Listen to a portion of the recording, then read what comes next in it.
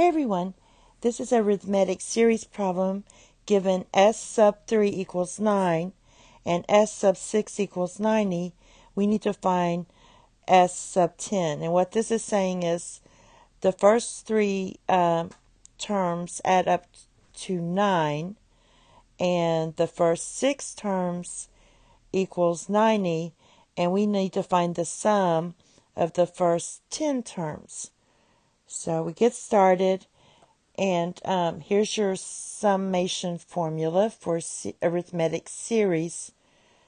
And we know that for the first one, our n equals 3 for this number here. So I'm going to fill this in, and s sub 3 is 9, so 9 equals 3 divided by 2 times your first term plus your last term. And for this one, n is 6, so you have 90, because that's 90, your total sum, equals 6 divided by 2 times u plus u sub n.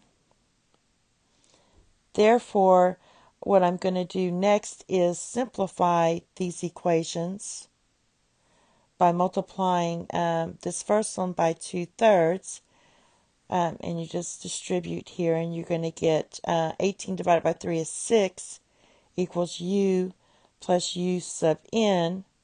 And for this one, I'm going to multiply both sides of the equation by 1/3. This just equals 3. So that gives you 30 equals u plus u sub n. All right, so now what we want to do is find our u sub n. And we can do that by using this formula. So basically we have 6 equals u plus u sub n, and 30 equals u plus u sub n. Now u sub n equals u plus n minus 1 times d. So for this one, this was n equals 3, recall, and this one's n equals 6. So we're going to plug those in. So we're going to get equals for this one, u plus 3 minus 1 times d. And for this one, I'm going to get u plus 6 minus 1 times d. So therefore, if you simplify this, you're going to get, simplify those two, you get u plus 2d, and this one is going to be u plus 5d. So now I'm going to plug these back in to this u here. So we're going to get 6 equals u plus u sub n, and this u sub n is u plus 2d, and our 30 equals u plus u sub n. When you substitute, you get u plus 5d.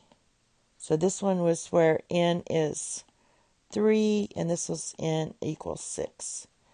Now, using process of elimination, I'm going to subtract each term to eliminate my u. So that gives me negative 24. These two cancel, equals negative 3. D. If you divide both sides by negative 3, you get d equals 8. So now that we have that, we can substitute it back into our equation to find our first term, which is u. So basically we had 6 equals 2u plus 2d, and 30 equals 2u plus 5d. Now, our d was 8. So I'm going to go ahead and plug it into this first one. You get 6 equals 2u plus 2 times 8. And that's going to be 6 equals 2u plus 16. Subtract 16 from both sides. And you're going to get negative 10 equals 2u. And divide both sides by 2, and you get u equals negative 5. So now we have our common difference, and we have our first term is negative 5. So what this kind of looks like is our first term is negative 5. Then you're going to add 8 for your common difference, which is 3. Add 8, you get 11. Now again, recall that our sum of our first 3 terms was 9. And if you add those together, you do get 9. So let's add 3 more terms. Add 8, and you get 19. Add 8, you get 27. Add 8, you get, 36. And that should all add up to 90. And when you add it all up. So we got add 6 terms here. And that gives you 90. So they want to know what the sum of the next term is. So we've got to find this term to do the sum. And that's our last step. So our sum of the 10th term equals 10 divided by 2 times our first term plus u sub n, our last term. We don't know our last term. That's your last term. We do know our first term is negative 5. Our n in this case is 10. And we don't know u sub n. So I can write this out as 5 times negative 5 plus u sub n.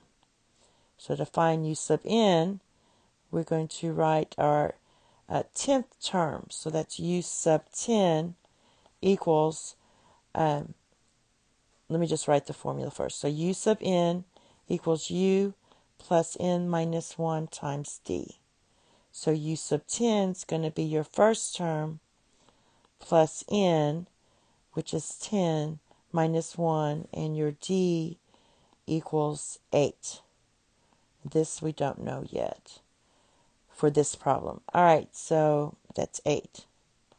So our 10th term, or our last term with what we need, is negative 5 plus 9 times 8. This is 72, so our 10th term is 67. Negative 5 plus 67, or negative 5 plus 72.